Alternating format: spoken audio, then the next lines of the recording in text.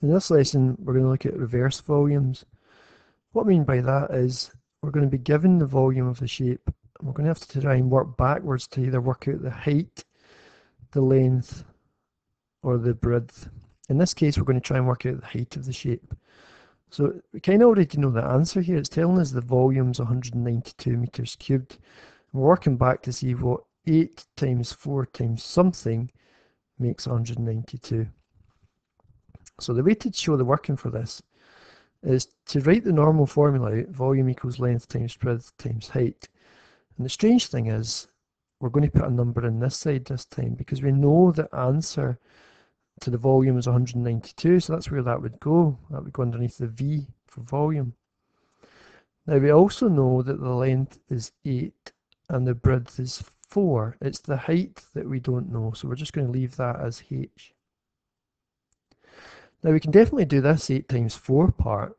So we'll do that. 4 eighths are 32. So I'm going to write it out again. 192, but instead of writing 8 times 4, I'm going to write 32 times H.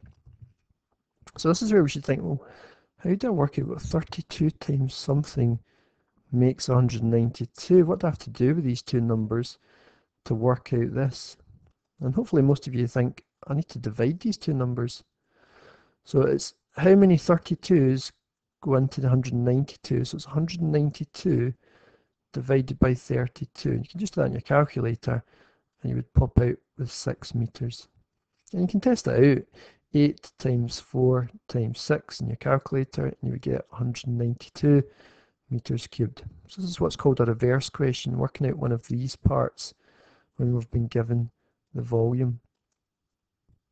Okay, I'll look at some more examples here just to clarify what we've done. So again, in this one, we're told that the volume is 60 centimeters cubed and we don't know what the height is. So you start again with your formula. Volume is length times breadth times height. And we're going to fill in the 60 again over this side. Now the length and the breadth I know from the shape. It looks like 5 and 4. So I'm going to put that in as well. 5 times 4. And I don't know what H is. That's what I'm trying to work out. Now your first job is to get this bit because we know what 5 times 4 is. We know that's 20.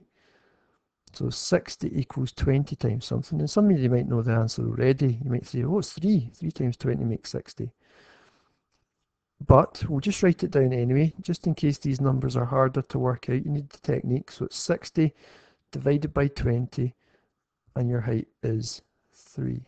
And again, you can double check. It's 5 times 4, 20 times 3, 60. That works. Again, notice we're not putting cubic centimeters up here. Height's just a measure of length. That would just be 3 centimeters. Okay, here's 3 more examples to finish the lesson off. So this first one is the same. I've got the volume of 48. I'm trying to work out the height. I'll put all the numbers in. So I know that was 48.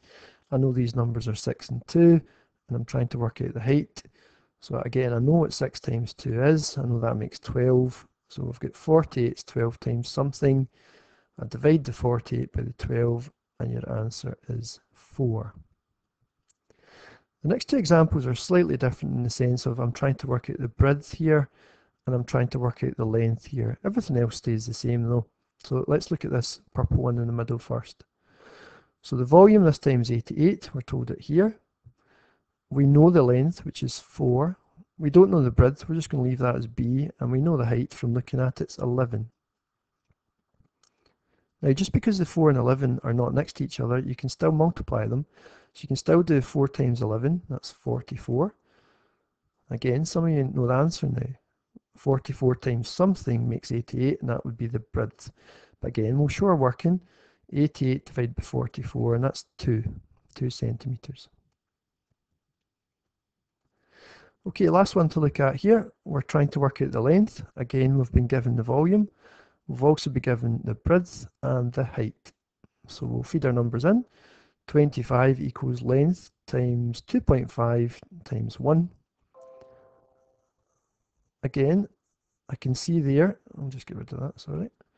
We can see here that 2.5 times 1, we're able to do that. It's just 2.5, so we've got this. Again, some of you might be able to see the answer, but it's 25 divided 2.5, and that would just be 10 centimeters to finish.